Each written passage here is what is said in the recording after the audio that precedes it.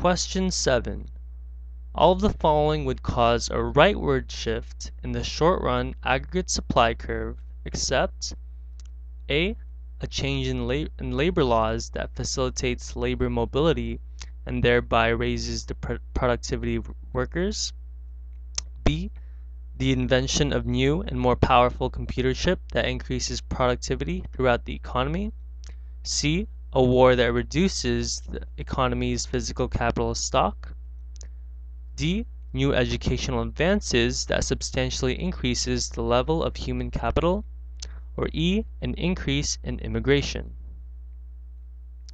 Now let's review the question. How does the short-run aggregate supply become affected? Well, there are 6 factors, and we'll go over them.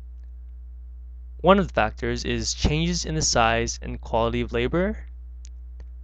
2. Technological innovations. 3. Increase or decrease in wages. 4. Increase or decrease in production cost. 5. Changes in producer taxes and subsidies. And 6. Changes in inflation.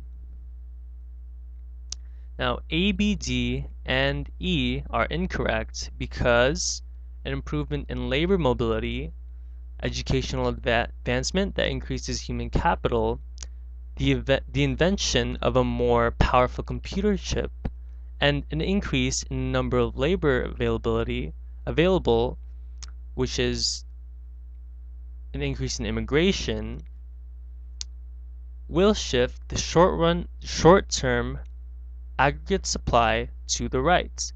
Therefore, the correct answer is C. A war that reduces the economy's physical capital stock.